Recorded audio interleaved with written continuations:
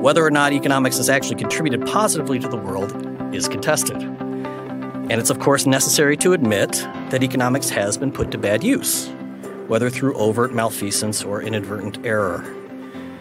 The question as to whether economics as such has been a net benefit for humanity will have to be, at least for our context here today, approached through the lens of the use and abuse of Homo Economicus itself as representative of economic models more generally.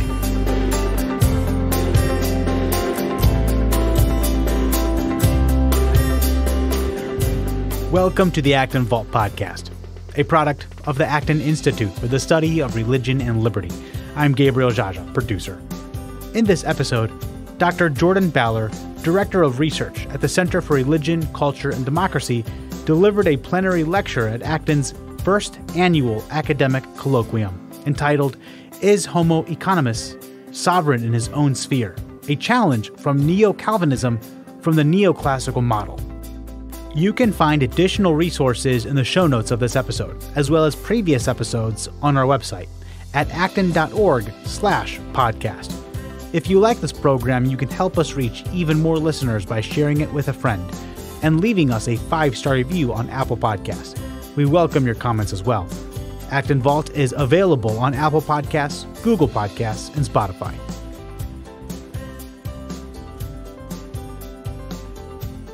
Our keynote lecture is by Dr. Jordan Ballor. Dr. Ballor is Director of Research at the Center for Religion, Culture, and Democracy. He directs the Kuyper Conference and is Associate Director of the Acton Institute for Digital Reformation Research at Calvin Theological Seminary. With Melvin Flickema, he served as General Editor of the Abraham Kuyper Collected Works and Public Theology.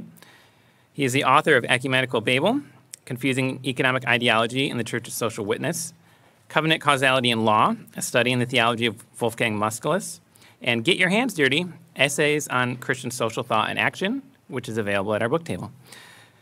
His paper is entitled, "Is Homo Economicus Sovereign in His Own Sphere? A Challenge from Neo-Calvinism from the Neoclassical Model." Please join me in welcoming Dr. Ballor. Thank you. Well, thanks so much, Dylan. I'm very grateful for the opportunity to be here today, to be here in person. I've done some things over Zoom over the last year and a half. Maybe some of you guys have done that too, but this might be the first scholarly colloquium that I've done since the new times. So I'm very grateful to Dylan, to Dan, to Sarah, to all those who put in the work to make this possible, the Journal of Markets and Morality for sponsoring it, of course the Acton Institute for hosting. I'm very eager to talk about much of the things that we've heard and already discussed today. I have a couple of caveats or confessions to make right up front, and you can decide whether you want to absolve me of these until after the talk. I have a lot of humility approaching the question that I raise in the title of this piece from the perspective of a theologian. I'm not a trained economist, and I didn't even stay at a Holiday Inn Express last night, so I want to be very careful about the kinds of claims I'm making and the provisionality with which I'm holding them. So that said, it is the nature of interdisciplinary scholarship and inquiry and dialogue to require a kind of risk and to step out and speak about things that maybe you aren't as comfortable with and be open to correction. So I am very much looking forward to the discussion parts afterwards, both during our time together formally as well as perhaps afterwards. There's a lot of dispersed knowledge in this room that I want to take in. I also listened to Dylan, who did a podcast with Dan and Sarah about this colloquium, and he said these were supposed to be first drafts. So I thought everybody else seems like really developed, and this is a first draft. So I took him at his word, but anyway, this paper is offered in that spirit, so please accept it that way. The last decade of the 19th century opened with a confluence of significant events for the relationship between ethics and economics. In 1890, Alfred Marshall's Principles of Economics was first published, and this was to be the standard text of economics for the next half-century. Indeed, on some accounts in the history of economic thought, Marshall's work marks the boundary between the classical and the neoclassical schools of economic thought. For his part, Marshall observed that on his presentation of the discipline, as he puts it in the preface to his first edition, quote, "The laws of economics are statements of tendencies expressed in the indicative mood, and not ethical precepts in the imperative." Now, the long story of the relationship between religion and economic thought, or more precisely between theology and economics, or even Marshall's own episode within this larger story, is certainly beyond the scope of this paper and our time together today. Suffice it to say that Marshall was certainly not the first to propose a distinction, a sharp distinction, between the normative and the positive, and between ethics and economics. In her book, The Rise of Political Economy as a Science, for instance, Deborah Redmond asserts that Francis Bacon in the 16th century was, quote, "the first to insist that science and theology be held apart."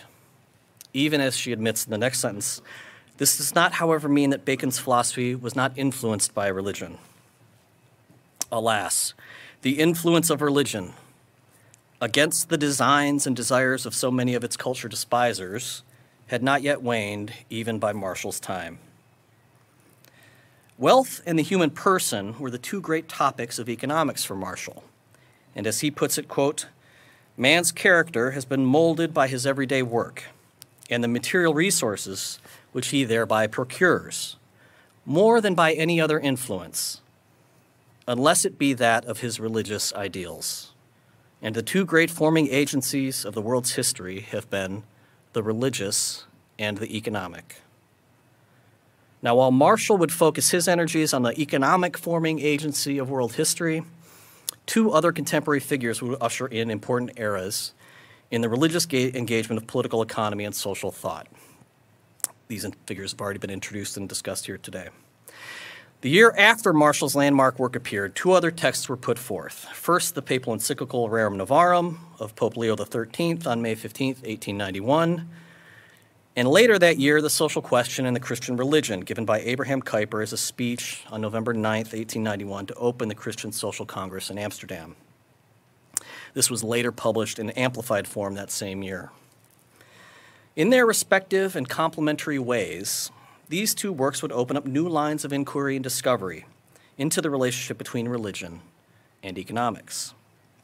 Rerum Novarum is typically viewed as the fountainhead of modern Catholic social teaching, a body of work continuing through to the present day in various texts, proclamations, exhortations, and encyclicals up through today, and most recently in the promulgation of the encyclical Fratelli Tutti by Pope Francis, whose anniversary was just earlier this week, and maybe I missed the email from the Acton Institute celebrating that one-year anniversary. I don't know.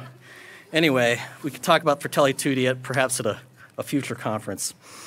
Abraham Kuyper's life and work, in some ways essentially captured in his 1891 speech, can likewise be seen as inaugurating a qualitatively different and yet no less substantive tradition of theological, philosophical, and social inquiry, often called Neo-Calvinism.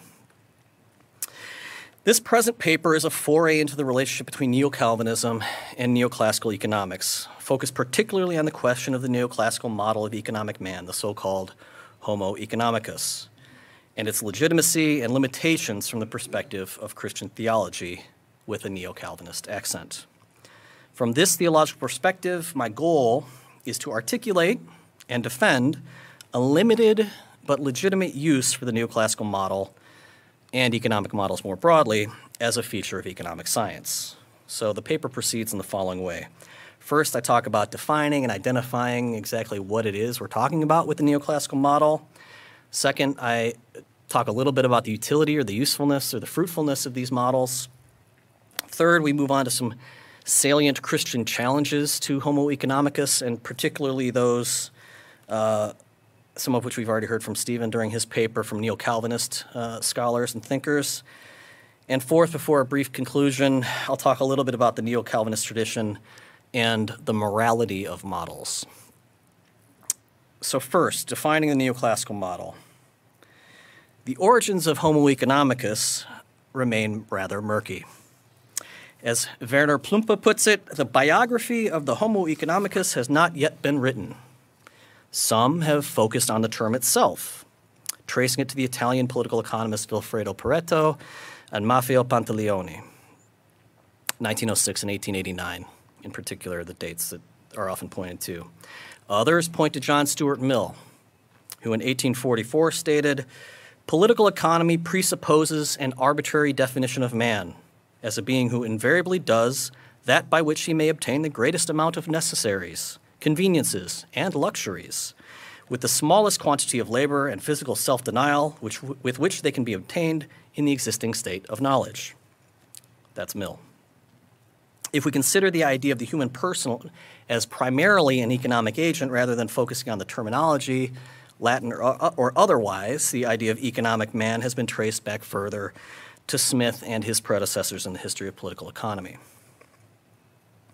In any case, the idea of economic man, or Homo economicus, is established sufficiently by Marshall's time that he would use the idea as a point of departure for his own work. This is Marshall, quote, "Attempts have indeed been made to construct an abstract science with regard to the actions of an economic man who is under no ethical influences and who pursues pecuniary gain warily and energetically, but mechanically and selfishly. But they have not been successful, nor even thoroughly carried out," Marshall writes. That's in his preface to the first edition. A generation later, Frank Knight would defend at least some version of the idea as foundational for economics. Quote, "The economic man, the familiar subject of theoretical discussion, has been much mistreated by both friends and foes, but such a conception, explicit or implicit, underlies all economic speculation." Knight continues to identify the economic man as, quote, "the individual who obeys economic laws," which is merely to say that he obeys some laws of conduct, it being the task of the science to find out what the laws are. He is the rational man, the man who knows what he wants and orders his conduct intelligently with a view to getting it. Now, the question naturally arises here concerning what it might mean for someone to obey laws, economic or otherwise, in a positive rather than a normative sense. It might be better to speak of laws descriptively as consistent patterns of activity rather than as something to be obeyed, which is more likely in line with how Knight understands economic laws to be generated and their authority or lack thereof. A recent paper by Mario Rizzo on the conditions for making sense of economic rationality at a conceptual level grapples with precisely this ambiguity. Axioms such as completeness and transitivity, he writes, quote, "began to be called norms. Nevertheless, they are norms only in the sense that if you want model behavior in terms of a utility function or as rational in the sense constructed, then the axioms must be followed." Thus, he continues, "Norms in this technical sense are not necessarily prescriptive." Now, Rizzo's intriguing paper continues this line of critique and applies it particularly to the technical and theoretical foundations of behavioral economics. For the moment, however, I think it's simply worth noting that criticisms and limitations of utility maximizing agency or Homo economicus, economic man, and the like arise from within economics and not simply from without. We're going to focus a lot more on the external critiques in a minute. Another salient engagement with Homo economicus arises in McCloskey's memorable characterization of Max U and what is termed P-only economics, focusing on profane as opposed to sacred, S, or other, O, variables. The P variables, the profane variables, are beloved of economics, writes McCloskey. The O are beloved of sociology, and the S variables are beloved of theology. But we need usually to keep all three in mind, or else we're going to get into scientific trouble. For example, if we insist that well-being is all there is, that humans are just pots for pleasure dumping, that any economic analysis by definition must be the exercise in maximizing utility that Samuelson taught so well, then we forget the influence of a mother's love for her child, beyond price, or a businessman's commitment to a faithful identity as a good person, beyond profit. The point here is not that Max U, Homo economicus, or profane prudence-specific analysis is always and everywhere incorrect. It's simply that such analysis is only part of the whole picture. It captures an aspect of the truth. Thus concludes McCloskey, quote, The abstraction of maximizing utility in atomistic competition has great merits. I would be the first to say and have said at great length. But of course, if your model assumes at the outset that people are merely non-language using and acultural pleasure pots, then you're not going to find much room for cooperation, trust, language, S, and O.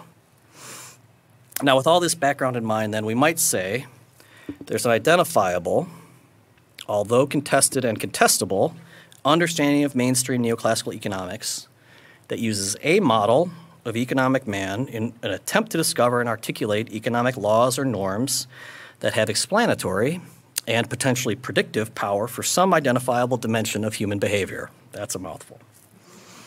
The usefulness and merits of such an approach is the topic to which we now turn. So, the utility of models.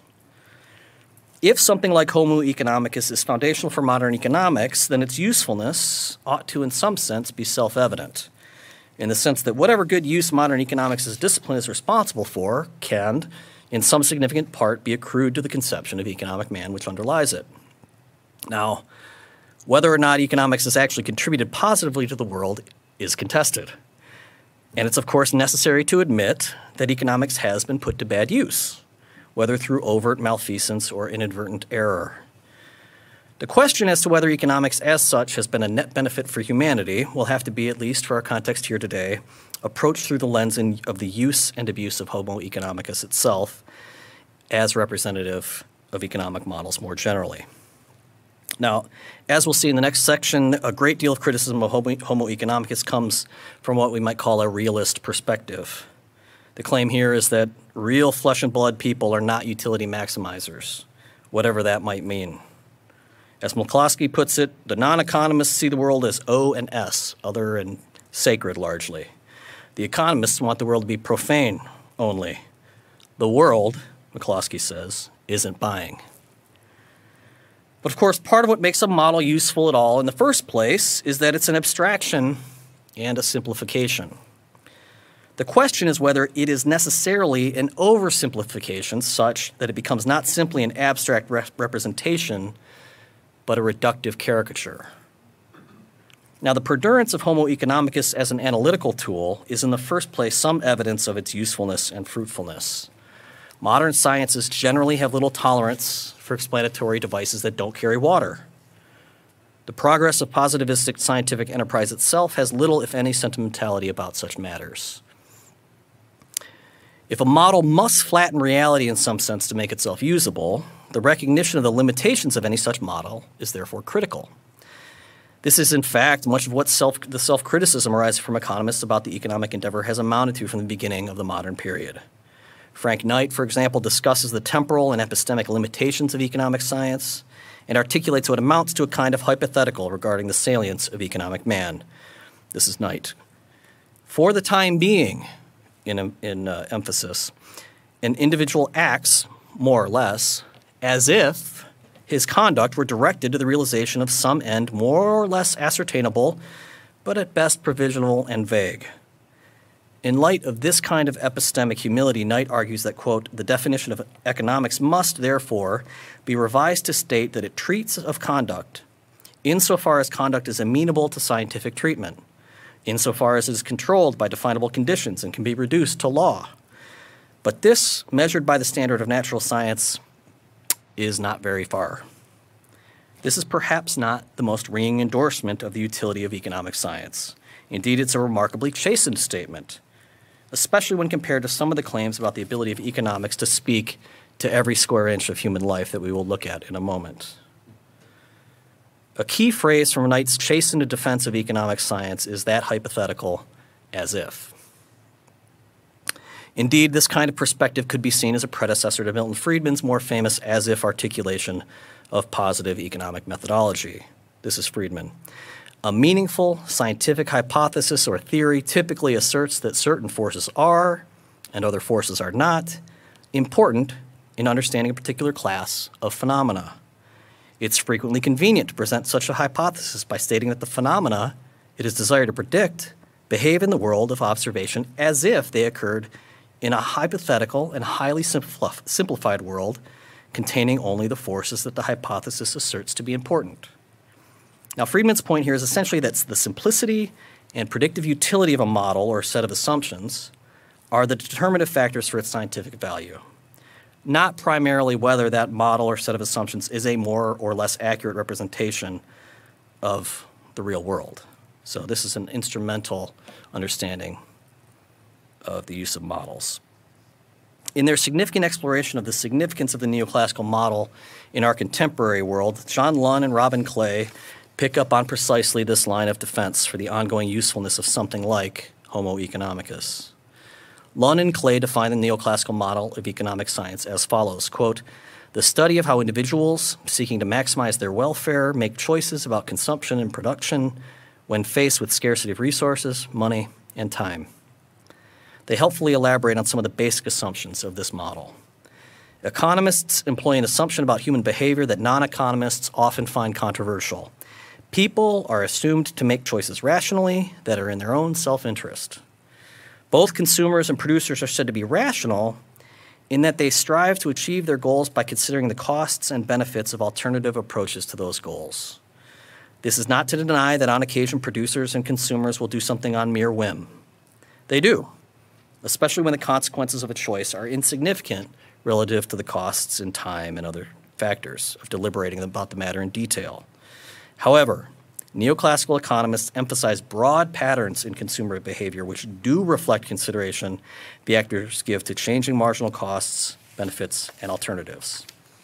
Furthermore, Lunn and Clay continue, though not every single person in each instance behaves rationally, economists rely on the expectation that a sufficient number of actors do, explicitly or implicitly, calculate their interests in this manner. So, in some sense, then, the self-awareness of the economic actors is immaterial to this kind of analysis. It doesn't matter if one recognizes oneself to be rationally calculating self-interest. It only matters if the action an economic actor takes is consistent with acting as if someone is acting out of rational self-interest. Lunn and Clay conclude their lucid and brief précis of the neoclassical model with two further caveats.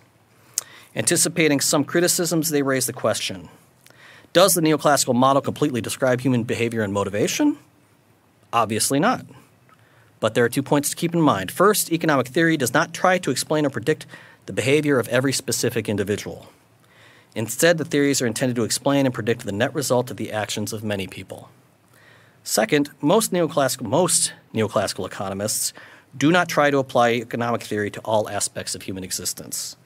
One of the founders of the neoclassical approach said, quote, "Political economy or economics is a study of mankind in the ordinary business of life."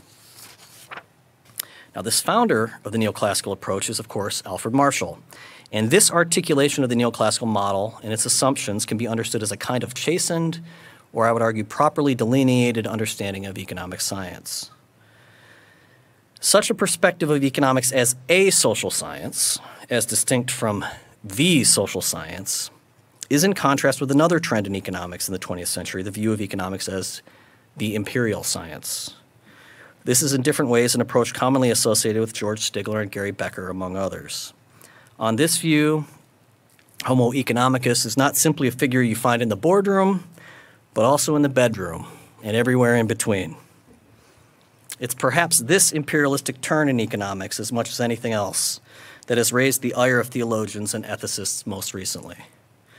It claims to be able to explain not simply some dimensions of human existence or most kinds of decisions people make in mundane circumstances, but to be able to explain all of human activity in economic terms is an overtly imperialistic claim that other disciplines, whether sociology, political science, the humanities, natural sciences, or theology, feel compelled to challenge. It's a subset of such challenges of economics, whether understood as an imperial or merely a social science, that we now turn. So, Christian challenges to Homo economicus. Now, before moving on to articulate a particularly Neo-Calvinistic challenge to neoclassical economics, I think it's worthwhile to briefly survey a number of other criticisms leveled at Homo economicus from a variety of Christian perspectives. In a somewhat recent article in the journal Markets and Morality, Brian Fickert and Michael Rhodes contrast Homo economicus with an understanding of the human person created in the image of God, Homo imago Dei. As Fickert and Rhodes write, quote, "The narratives, institutions, policies, and practices of mainstream economics that are at the heart of globalization tend to transform Homo imago Dei into Homo economicus, an autonomous, individualistic, purely self-interested, materialistic creature." Fickert and Rhodes are not criticizing free market economies as such. Rather, their concern is squarely with the neoclassical model that we've been investigating thus far, at least as they understand it. As they put it, their concern is with, quote, "the current form of mainstream Western economics that's being exported to the world." They describe Homo economicus as a representation, therefore, of mainstream economic orthodoxy. After taking issue with the positive normative distinction as it's typically employed in mainstream economics, and here actually Fickert and Rhodes employ Kautzward and some of the neoclassical or neo-Calvinist economists that Stephen was mentioning earlier, Fickert and Rhodes turn particular attention to the neoclassical model. In their presentation, quote, "The autonomous individual, Homo economicus, an individualistic, purely self-interested, materialistic creature who rationally allocates its income in order to maximize its happiness by increasing its consumption while doing as little work as possible." That's their definition of Homo economicus. Now, Homo imago Dei is not the only challenger to the dominance of Homo economicus, however. Other scholars have proposed different models that might either replace or complement the mainstream neoclassical model. Edward O'Boyle has surveyed the history of Homo economicus, cataloged a multitude of alternatives, and proposed his own, Homo socio-economicus. So you have not a purely individualistic, but an other-related, personal, as opposed to a model. Another approach taken by the economist Robert C. Tatum is to theologically contextualize Homo economicus as representative of fallen humanity. As Tatum puts it, Homo economicus is an appropriate persona of fallen man. We draw on our earthly wisdom to make choices in a world of scarcity. The opportunity for theology in this context is to provide a complementary and more comprehensive framework for understanding the task of secular mainstream fallen economics.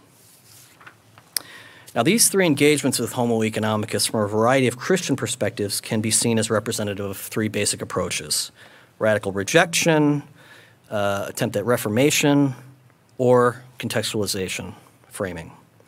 The first approach sees the neoclassical model as a false god. Fickert and Rhodes use that language, an idol to be cast down and broken. The second sees the model as inherently flawed or limited and in need of substantial revision or expansion or correction.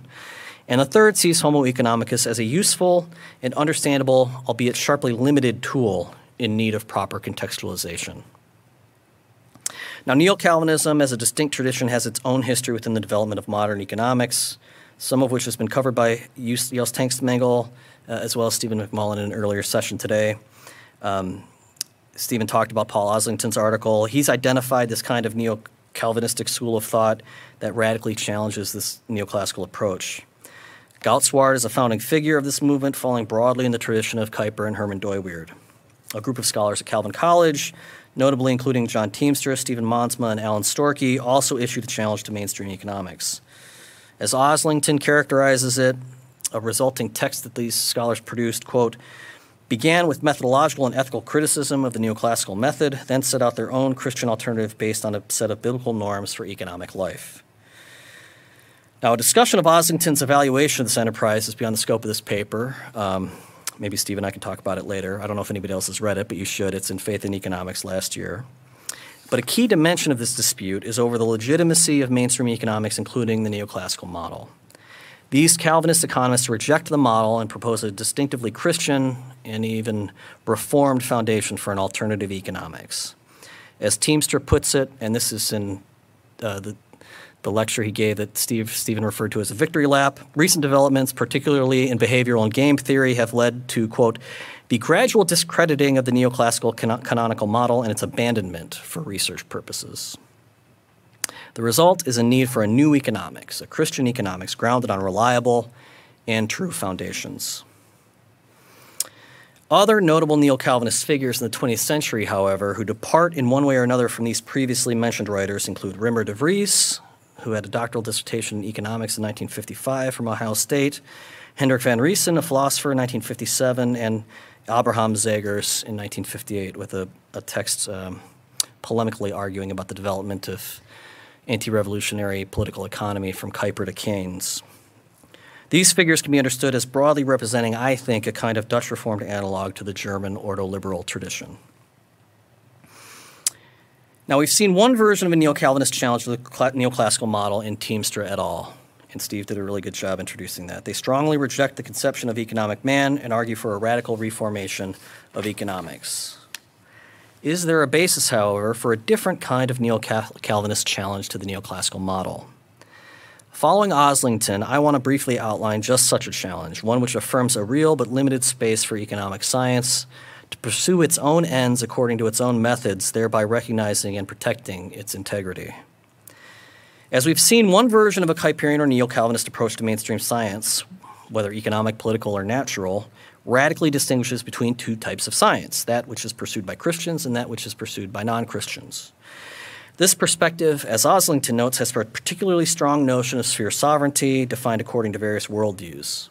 It also emphasizes the Neo-Calvinist theme of the antithesis, and at least on Oslington's evaluation, downplays common grace. There is, I think, another authentically Kuyperian or Neo-Calvinist possibility, however, one that builds on common grace and a more restrained notion of sphere sovereignty. On this view, different disciplines, areas of life, and ways of living all have their own integrity that ought to be respected. But it balances respect for these pluriform expressions of human life with a broader architectonic understanding of divine order. But against monistic expressions of Christian faith, which seek an external integralization of all of life, this kind of Kuyperian or Neo-Calvinist perspective emphasizes the importance of internal integralization, the coherence and confluence of the deepest convictions of a person's identity and community, and that the external expression of that and manifestation of it in the world. On this view, there are not simply hermetically sealed spheres defined by confessional, ethnic, or economic identity. There is, in fact, a diverse array of areas which are common ground for all kinds of people. The scientific realm, the arena of academic scholarship, is one such realm, which takes expression in a variety of institutional forms. It's from this kind of Neo-Calvinist perspective that a challenge can be brought to economics that does not destroy and replace it with entirely new creation de novo, but rather one which models itself on the broader Kuyperian and Reformed perspective of grace transforming, renewing, and restoring nature. A Neo-Calvinist challenge to economics is for economics to be true to its true self, sovereign and secure in its own sphere, appropriately limited and defined by other spheres, and thereby free to flourish and be fruitful, and to contribute to the broader development of all of human society and indeed of creation itself. The final subsection here before a brief conclusion I have called the morality of models. Now, it's in that spirit that I want to conclude with some observations about the nature of models, and particularly some observations about what we might call the morality of models. We've already noted that for a model to be useful, it has to be reductive in some sense. It has to simplify reality. In that way, models are inherently limited. They inevitably distort reality. The key question is whether a particular model distorts in a way that leaves what it is intended to represent as unrecognizable. Does the inevitable distortion that models create deceive or mislead in some fundamental way? I want to unpack the significance of this question in two ways, both of which are inspired by a Kuyperian way of thinking. I wouldn't say Kuyper would agree with me, but they're inspired by Kuyper, at least according to me. The first has to do with what we might call the metaphysical significance of models. And the second has to do with the social significance of models. So every model takes some aspect or aspects of reality and enlarges them while reducing or eliminating others. For social sciences, these models often have to do with the individual human person, although they don't have to. They can be broader social models. The formation of useful social scientific models is no easy task. This in part explains the continuing utilization of Homo economicus despite the many slings and arrows to which it's been subject. Economic man, thus understood, may be flawed, but it's not easy to formulate an alternative that's tractable in a meaningful way. Social scientific models like Homo economicus give us a picture of the human person. In this way, I argue, they presuppose and represent an anthropology, an understanding of the human person, a broader understanding of the human person. And anthropology is thus, I would say, a predicate of a social scientific model. But I think we can take this one step further. From a Christian perspective, the human person is created in the image of God, objectively speaking. This anthropological view, therefore, presupposes a theology. Whether we recognize it or not, whether it's implicit or implicit, anthropological and theological assumptions are in this way, I think, embedded in social scientific models. This is my metaphysical point, which should, I think, at the very least give us pause as we work on constructing or deconstructing models. The social dimension of this has to do with the function of models, not only in terms of the scientific discipline, but what we might say more broadly in terms of socialization. Critics of the neoclassical model, such as Fickert and Rhodes, point to a pedagogical dimension that scientific models have. And I think this is at least intuitively true. If models implicitly have a broader anthropology and theology behind them, then they're also teaching us something about our identity, our place in the world, and our relationship, or lack thereof, depending on the model, to transcendent reality. In this way, there's a sense in which models are not only descriptive. They are also prescriptive, even if only implicitly. Models can become self-fulfilling. It thus makes a difference whether Homo Economicus is an abstraction and is carefully used as such, or whether it's a caricature, a funhouse mirror that transforms our own self-understanding. In this sense, what we teach and learn as models, even if only as analytical tools, are more than simply descriptive devices. They're means of teaching us about ourselves and can become literal models for us to emulate. This, I think, is behind much of the philosophical and economic concern about the phenomenon of, for example, mass man that animates the thinking of writers like Wilhelm Röpke. They understood that our theories about humanity, including how these theories become embedded in social sciences and their analytical tools, can both describe reality as well as form it. The 19th century Russian novelist Ivan Turgenev captured the two visions of humanity offered by totalitarian collectivism and atomistic individualism remarkably well. In the mouth of Bazarov in Fathers and Children, Turgenev captures the social scientific mindset which reduces human beings to mere models. Quote, "Studying separate individuals is not worth the trouble. All people resemble each other.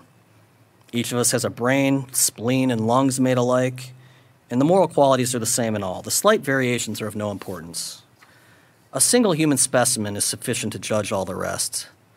No botanist would think of studying each individual birch tree." In conclusion, the challenge from Neo-Calvinism for neoclassical economics that I've tried to put forth here is the challenge to retain the legitimacy of the social scientific enterprise in economics without somehow reducing the significance and dignity of the individual human person created in the image and likeness of God. The challenge is to rightly use and not to abuse analytical tools, mathematics, and models like Homo Economicus, and to make sure that we keep them within their proper limits. There's a classical and ancient Latin phrase, sutor ne ultra crepidam. It means shoemaker, not beyond the shoe. It's a warning to each of us to rightly exercise sovereignty and responsibility within our own spheres, but not to dominate or try to dominate or tyrannize others. It's in that spirit that I offer these reflections as a theologian and a challenge from Neo-Calvinism, from neoclassical economics.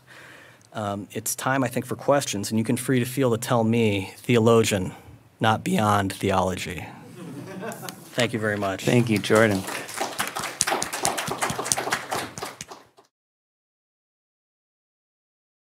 Good job. Thanks, Cooper. So does adopting the view of man as Homo Imago Dei imply a sort of duty to satisfy religious needs and or governmental limitation on the kind of the economic aspect of man? I would say definitely yes to the first. If you're talking about Fickert and Rhodes' articulation, I recommend that article. It's in the Journal Markets Rally from 2017. It's called Homo Imago Dei versus Homo Economicus, or vice versa. I don't think they go into requirements for what government is supposed to do then in terms of making the religious aspect of it open or keeping it open. But there are, at least Fickert is working and inspired in some ways by this kind of Neo-Calvinist tradition of economics that we've been talking about a little bit. So I would presume that there's a kind of a pluralistic view there. Yeah. Great. There we go, Sarah. Oh, the other side. Okay, we'll go to the other Sarah afterwards. Sorry, that's fine. No worries. Wonderful talk. Thank you. So many questions and thoughts. I'm really excited to hear more about how you put these things together. It's really good. I am going to pick one, and this idea that models distort reality. The word distort had not occurred to me before, so I'm thinking out loud a little bit here, and I'm thinking as an economist, I'm thinking about trade-offs, right?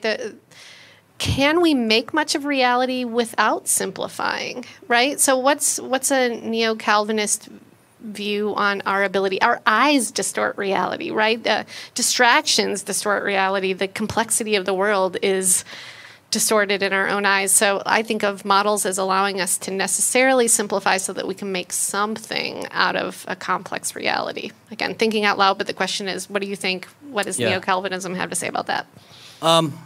I think that's true. It's unavoidably true. And I did use the word distort, which obviously has some kind of usually a negative connotation in a kind of a challenging way, because but I think it's an unavoidable aspect of our embodied existence, as you pointed to. And we should grapple with that in understanding what we're doing when we're working with models. I just think we need to keep that in mind, that there is not just an abstraction, but something of a distortion, or at least something that can lead to negative consequences if we don't keep those inherent limitations in mind. Dylan will like this. Actually, I was trying to think of a way to articulate this, the necessity of this, and it was Star Trek came up. So they're on the bridge, and there's like a screen, right? And you see things on the screen. Well, the screen is like two-dimensional. It's a distortion of what's actually out there, some four-dimensional thing that's existing in time and space and all that sort of thing. But you need it, or at least we want it as television viewers, so that we can have something to see and what's going on.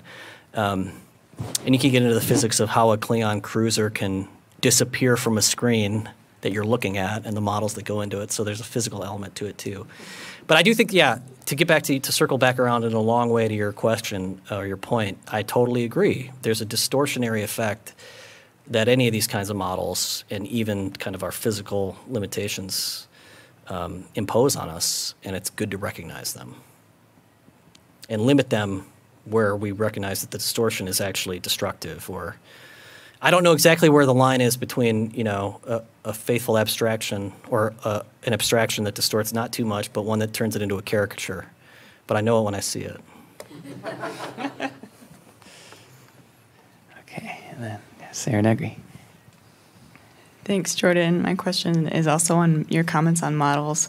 I've worked somewhat with mathematical models in the past, and one factor about them is that they need verification. You need empirical results to really show, is this effective? And the proof of a good model is in the results. If it works, then it modeled what it's trying to model effectively. Mm-hmm. So I'm wondering if you know of anybody who is using mathematical models with a more holistic picture of the human person, if anybody is trying to mathematize these S and O elements of the human person. Oh, that's a great question. And yeah, I think you're right. That's exactly what Friedman's trying to articulate with respect to whether a model is useful or not. If it produces a result that can be measured and it agrees with experiment, to use Richard Feynman's kind of language about the scientific method, then it's useful. I don't personally. I was told there would be no math. I think I made that joke earlier. I'm sorry. But maybe some of the economists in the room actually do know some of these things that are going on to try to make sacred and other values tractable in some social scientific way. I assume that's going on in sociology. Maybe part of what's going on. Well, I'm not going to say that. Okay. I thought of anybody else has an answer to that. Ed O'Boyle. his work a little bit deals with that. Yeah, right. So, I mean, part of what he's trying to do with Homo Socio-Economicus is actually give us a model that's useful.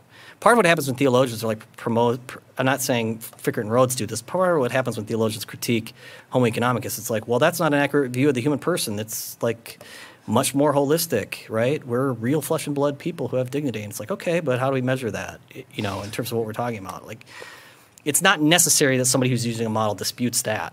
So some of those critiques, I think, miss the point, to be honest.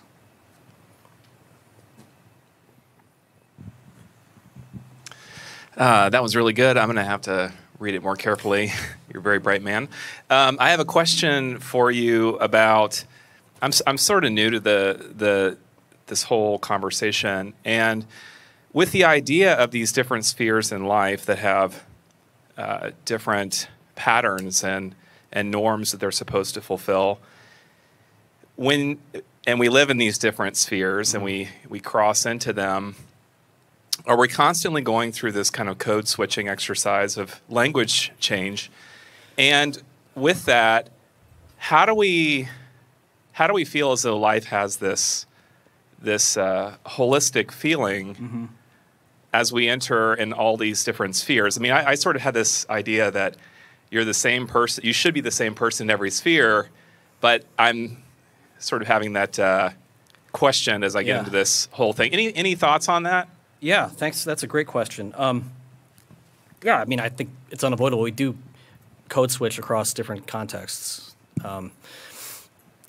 But I take the deeper question there and the more significant existential kind of point to be, how do we understand ourselves as having a kind of a unity of identity across all of these different experiences and institutions and spheres? And I actually think the kind of traditional Protestant way of talking about vocation, for example, exacerbates rather than ameliorates this problem, right? So typically we talk about vocation as like some aspect of what you do in terms of your human activity, often your paid job or some primary identity you have in terms of serving others. It could be a parent or whatever, right? That's our vocation. And then we have this language of avocation or something like this. I advocate thinking of, from a Christian perspective, your vocation in a broader sense as following Christ, which takes on all kinds of different dimensions and aspects depending on your personal, historical, genealogical, geographical circumstances. So what it means to follow Christ in a particular person's life is going to look radically different from another's. But that's at least my attempt to articulate something that gets at what you're, I think, accurately pointing to, which is that we need to retain some kind of unity of identity across all these different dimensions. So at least in my own thinking, I've found that to be helpful, and I would argue when we talk about vocation from a Christian perspective that we should talk about vocation in this primary sense. And maybe it's too abstract, but I do think it helpfully actually captures some of this dynamic that you're pointing to, because it is a real problem to think about, well, if my vocation is this one piece of what I'm doing, but in our increasingly complicated lives, I do a lot of other things too. So is that part of my vocation? I mean, there's a way in which that understanding can actually reinforce a sacred-secular kind of dichotomy, which I think is unhealthy. So my inspiration for that kind of formulation is Dietrich Bonhoeffer, right? He talks about in discipleship, that's the primary identity. And in his own way, he's trying to reformulate a Lutheran understanding of vocation in this more comprehensive sense, which he would argue, and I would argue, is actually more faithful to Luther than the kind of that other version of vocation that we talked about. Not that I think that Protestant, doctrine of vocation is wrong or anything like that, but I think some of the language we've used is not as helpful as it could otherwise be. Still some time. Dan. So one of the interesting things when you're talking about the neoclassical tradition and sort of the use of models is that the physical sciences use these sorts of models as well. The periodic table is a sort of model. It's distortionary, though, right? It is. Well, this is the that's thing: not actually is Christians don't seem to go at geologists and say you're being reductive with your models. We know the creation is more than this. We know God breathed it into the world. Why do you think economics, in particular, gets this sort of treatment from the theologians in a way that, let's say, the physical sciences or even social sciences that have considerably less consensus than economics? You don't have theologians going hard after sociology or hard after psychology to the same extent that you seem to get with economics. Yeah, I mean, I think there's some truth to the phenomenon you're describing, and part of the answer, you know, a flippant answer would be that's where the money is. This is actually a question that I have for the economists, not that they have to, the ones in the room have to answer it, but I actually do have for economics as a science, which I take at least when comparing it, say, to natural sciences, and I think of like theoretical physics, for example. It's not just one model that they have, right? You have a bunch of different people. Like, there's not consensus in many ways, so there's more diversity of methodological approaches that are, yeah, you have nasty fights between different methodologies and schools of in different within economics too. But yeah, even for kind of a theoretical physicist, they have to have, and again, I'm taking Richard Feynman at his word, a bunch of different discrete systems that they can bring to apply to come up with a hypothesis that can be tested. And it's not a matter of just one little thing changing, is the way he puts it. You have to have completely discrete models of how all this stuff could work and be coherent. And, you know, he at one point, he talks about having, like any half-decent theoretical physicist has to have half a dozen of these at hand in their mind, holding them in their mind. They're totally different worldviews. They're totally different ways of thinking about physics. Do economists do that? I don't know. That's like my question. Like, is this, I mean, from Stephen's talk, it seems maybe there is some truth to the fact that this classical model, neoclassical model, is on the wane, although it's still what gets taught in many cases, at least in terms of introductory economics. But are there really robust alternative full models that are out there? So that doesn't answer the question about why theologians, you know, have so much fire and brimstone to hurl upon economists, but it does get to a kind of a question that I have in terms of comparing these disciplines, especially when you get into things like mathematization of something and this math envy or something that, you know, economics wants to be physics or something like that, at least in terms of how definite it can be. For physicists, they've got a bunch of different models, and it's not that economics doesn't, depending on the, you know, macro versus micro and things like that. But at least, I'm just curious, is there that institutional or diversity of models across the discipline in a way that's analogous to what I'm talking about for physics? But I also think that economics, in many ways, touches our lives in a much more upfront, existential fashion. I thought Sarah might ask about the imperial turn in science or economics or something like that, but I mean, there's a way in which the natural scientists and economists have been vying for supremacy in terms of their social power over the last century and a half. And so economics, you know, people like Bob Nelson and others have written about economics as a kind of a religion, and there's a clerical class, and there's a status to being a prophet, or the economist is a preacher and things like that. They have this kind of authority, a priesthood even, that had been reserved for religious clergy previously. So when you're displaced in terms of your influence and so on, sometimes you know, pay some attention to the thing that displaced you, and you're not always happy about it, and maybe rightly so in some cases, right? So I don't mean to say that like all complaints that theologians have about economics are driven by self-interest or something like that. That'd be to apply Homo Economicus to theologians.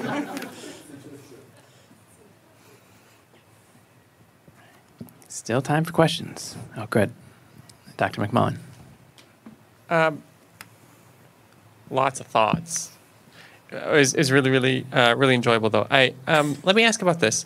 So something I don't understand about sphere sovereignty, that maybe you will, is I don't understand if we're going to think about spheres being sovereign, and you're kind of using this as an analogy to think about some limits about where we apply economics. My question about sphere sovereignty is, how do you define the edges? Because sovereignty is always kind of a, you stay on your side of the line, I'll stay on my side of the line. But of course, drawing the lines is the whole question. Yeah. And so, by analogy, your suggestion is that economics needs to maybe be more limited. How do we know what the limits are? Some people would say Gary Becker crossed the line when he modeled family behavior. I think most of what Gary Becker did was really neat. But I also agree he might have crossed the line. Even in my own mind, I'm not entirely sure. I'd say economists shouldn't do that. So how do you draw the line such that economics could be more chastened, maybe, and not overstep its bounds in a way that would be theologically principled? Yeah. Well, I'm glad you added that caveat that it's got to be theologically principled, because I was just going to say, well, just listen to me and I'll tell you what everybody should do.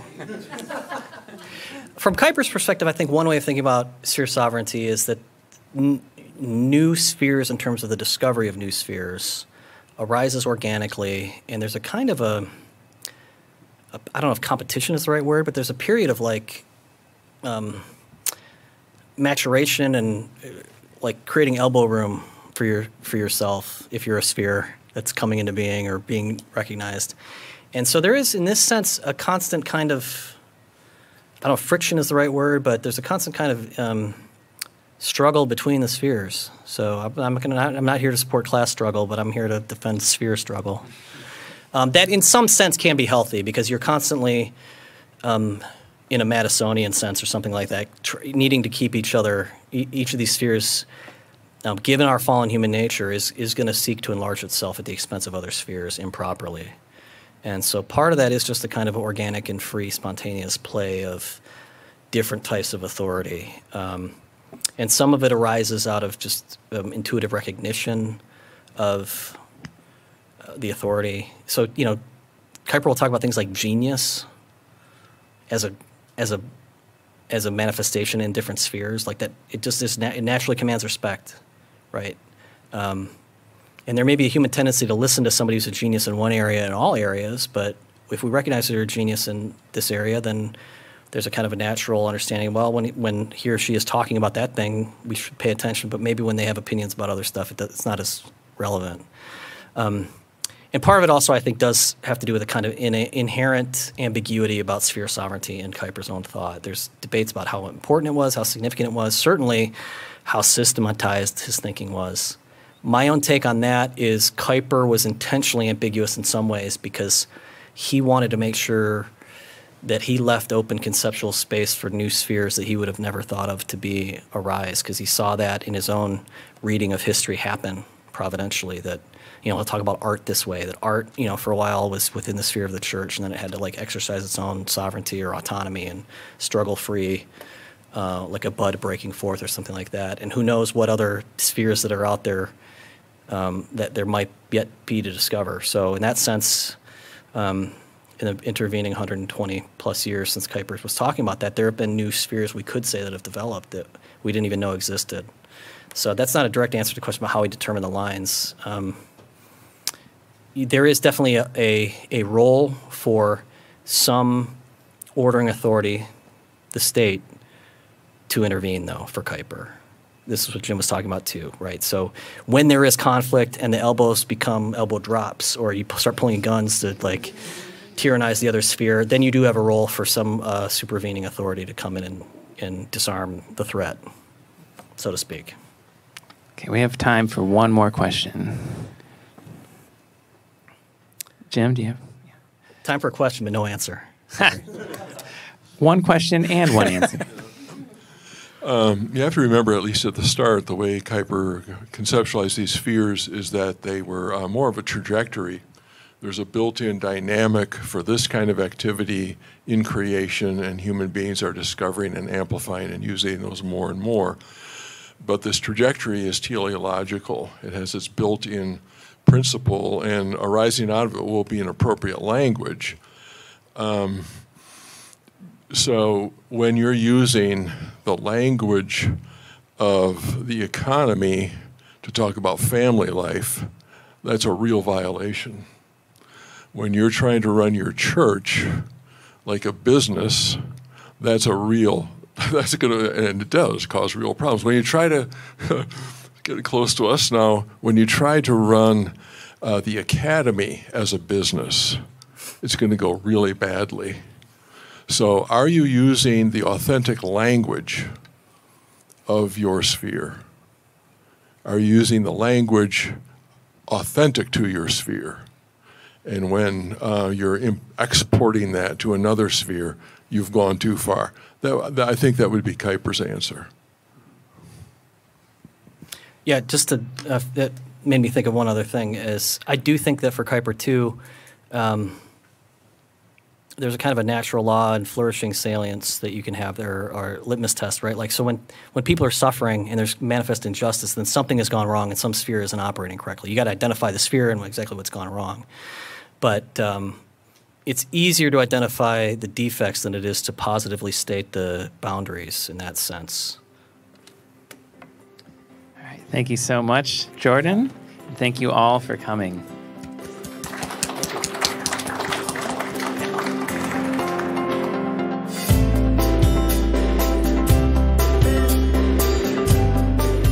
As always, thank you for listening.